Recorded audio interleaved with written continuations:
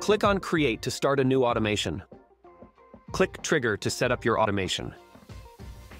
Search for and select Notion as the trigger app. Select a trigger event, such as New Database Item or Updated Database Item.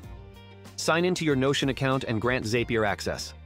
Select a data and specify the conditions that will trigger the zap. Click Test Trigger and ensure Zapier can retrieve data from Notion. Click Continue with Select Record. Search for and select Toggl as the action app. Select an event for the action.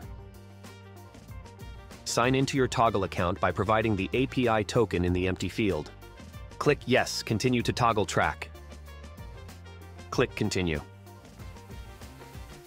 Customize the action by specifying the details based on the data from Notion.